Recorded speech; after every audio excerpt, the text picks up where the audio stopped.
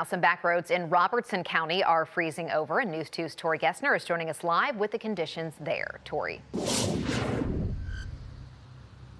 Well, Haley, still misting like it has been pretty much all day in Robertson County. Me and my photographer, Don Downs, we drove all throughout Greenbrier and Springfield, the main roads from Tom Austin Highway to Springfield Highway to Memorial Boulevard. They are all clear. But like you said, Haley, it's the back roads like this one, Old Springfield Highway, that you have to watch out for. Even walking on them is so slippery, and you can easily lose traction. We actually did on Greer Road in Ridgetop.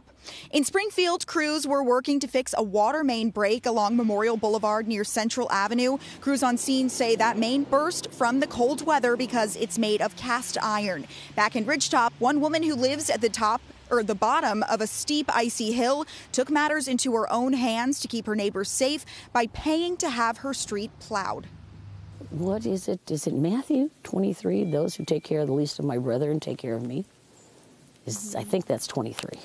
So we just have to be a community, and community is lost.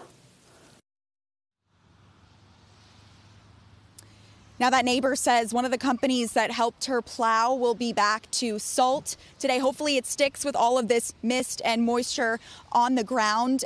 She actually posted on her community Facebook page and found these two companies and is commending them for their help. Live in Ridgetop, Tori Gessner, News 2.